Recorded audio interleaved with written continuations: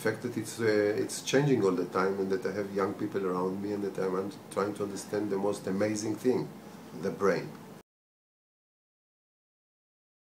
Yes, this is the moment, because things are happening dramatically. There is a huge change. It's a revolution today. I'm in the middle of a brain revolution. So I'm saying wow along the day. My favorite part of the brain, the cortex.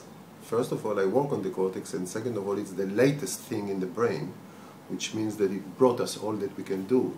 Speaking, creativity, art, science. Going to theater, taking care of my girls, and my home.